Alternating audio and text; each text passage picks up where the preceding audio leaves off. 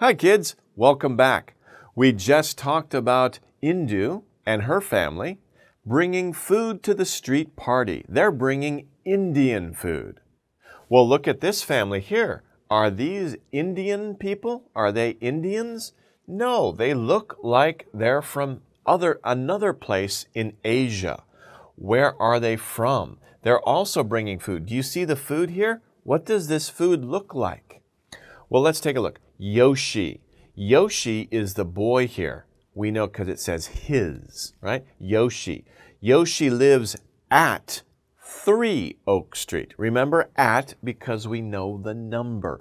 We know the exact address. Yoshi lives at 3 Oak Street.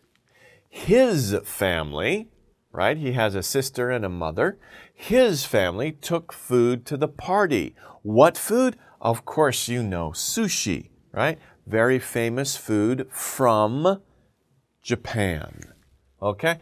Yoshi's family comes from Japan. Sushi is very famous in Japan. Sushi is eaten in Japan. It is also eaten around the world. So sushi is very popular, of course, all around the world. But maybe it started in Japan. And you can see this type of sushi. You can see this, of course, in many restaurants here in Korea. This type of food is very, very popular, right? Sushi. Ah, very good. I'm getting hungry again. Okay.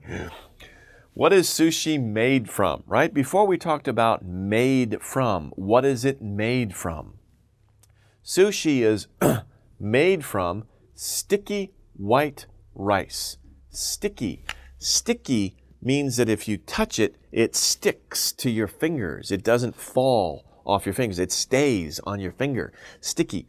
White rice, if you pick it up and you eat it, right, it sticks on your fingers, right? Sticky. It's sticky. Many candy. Candy, if you eat candy, the candy is sticky. It stays on your fingers. Some candies. Sticky white rice.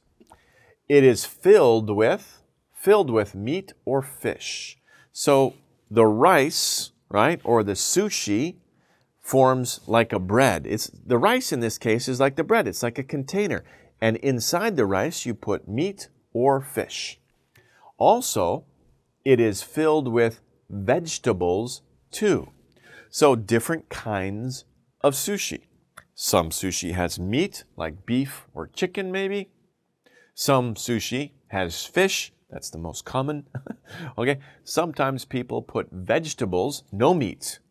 Maybe some people don't like to eat meat, so they only eat vegetables.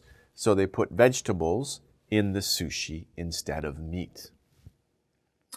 Sushi can be wrapped in seaweed sheets. Seaweed, it's like kim, right? Seaweed sheets. And you can see, of course, the seaweed, pronunciation, seaweed. Seaweed sheets are here. People use a bamboo mat to roll sushi.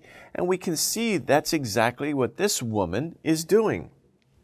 She's using the bamboo mat here to roll the sheet of seaweed with the rice and the other things inside. This is what it looks like, right? 1, 2, and 3.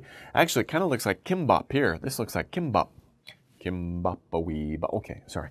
Okay, anyway, it looks like Kim. And she's putting first the seaweed, or the kim, then the rice, and then she puts the filling. Sometimes carrots, sometimes this looks like she's putting in avocado, which is a type of fruit, okay? Then she's rolling it, and then this is what you have left over. So, you know, it looks like kimbap, but also sushi is made this way too, okay? So sushi, seaweed sheets here, seaweed sheets. This one is sticky white rice. Here we have fish. This type of fish, many types of fish. This one looks like yano. Salmon. Salmon is yano. Yano is salmon. Oh, it's very good, especially in sushi. That's a very good, healthy for you fish. And of course, many kinds of vegetables, right? Types of red pepper and cucumber are very common, right? Okay, so these are the types of things that people use to make sushi. Okay? Okay, well, we've seen a family from India, and we've seen a family from Japan. Let's take a look at this family here. Here we have grandma, we have father, mother, and daughter, or granddaughter, right? Who is she? Her name is Rosa. Rosa. Rosa lives at 5 Oak Street, at 5 Oak Street. So, as you can see, these people all live on the same street. Her family took food to the party. What did they bring? What are these things that they have on these plates? They made tostadas. Tostadas. Have you heard of tostadas before? Well, tostadas are from another country, and we'll find out where in the next part of the lesson. I'll see you then.